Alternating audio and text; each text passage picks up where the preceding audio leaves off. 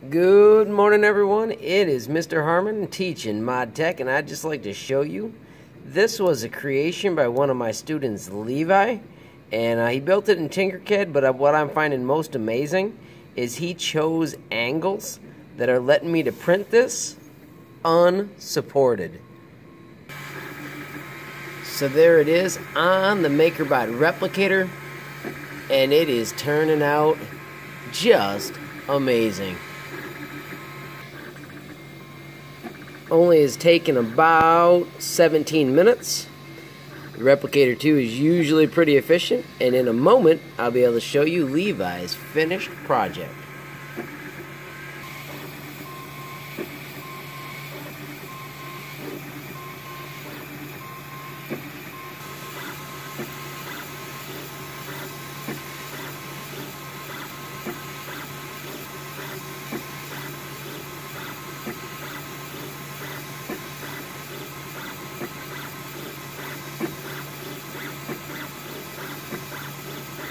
Those tips get smaller and it just goes faster. And there we have it.